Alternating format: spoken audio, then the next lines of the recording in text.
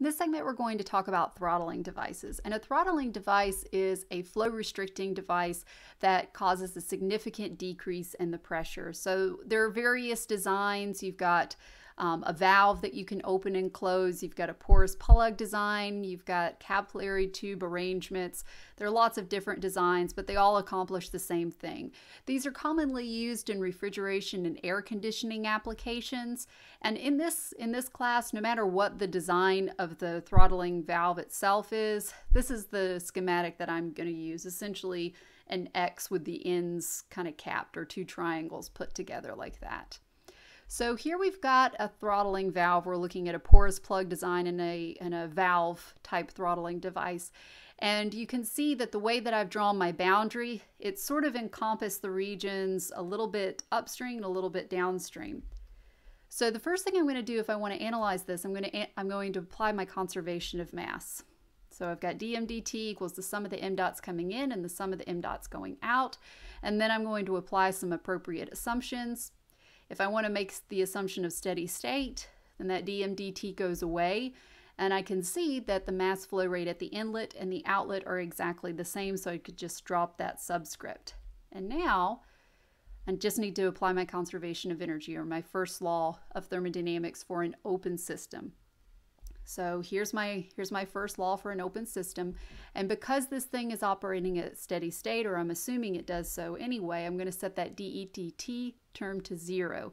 And now I'm going to look at what other assumptions I can make.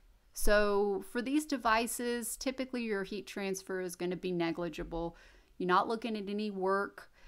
You've got flow work, of course, required to push the fluid through and remove the flow, or remove the mass from the system boundary. But that's accounted for once again by the enthalpy term.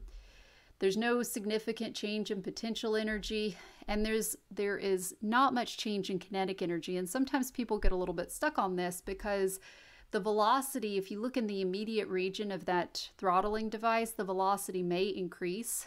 And so the kinetic energy will increase as well in the immediate region.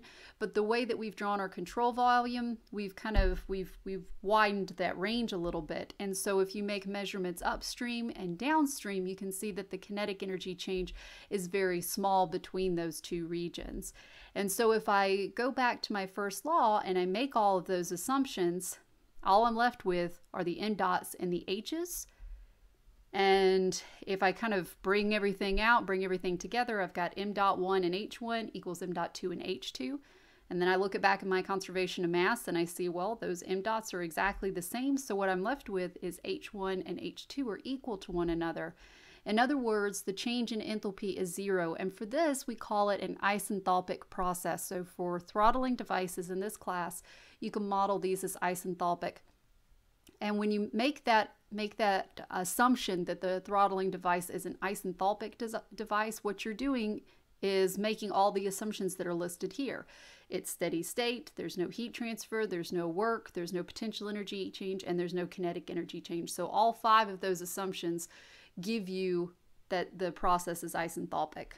All right, well, I hope that was helpful, and thank you for watching.